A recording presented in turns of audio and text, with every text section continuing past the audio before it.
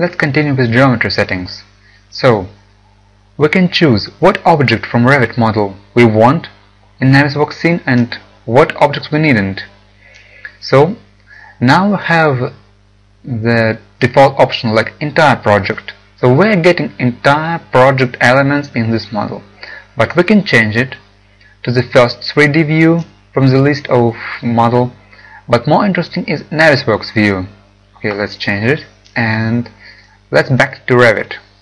Back to Revit model.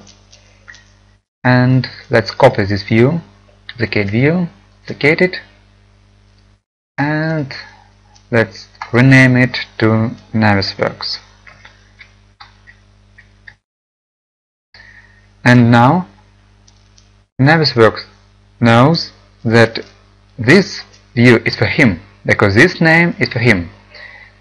So Navisworks view is only the view in Revit model which contains this word. And let's change something. For example, let's take this one and let's hide this element.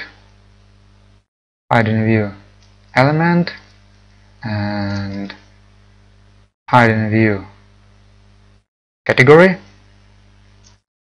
And let's make something else like this one.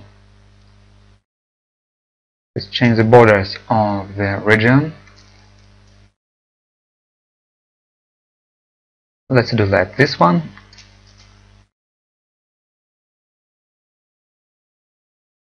And selection box. And now we have a very strange view, but we have it. And we can save our model and then back to Navisworks.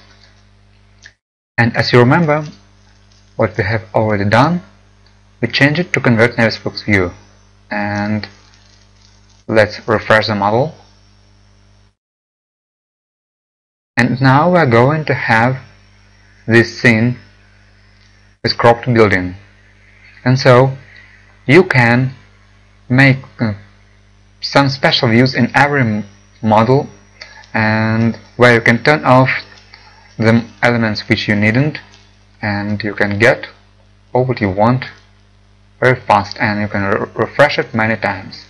And so you can see you just got all you wanted.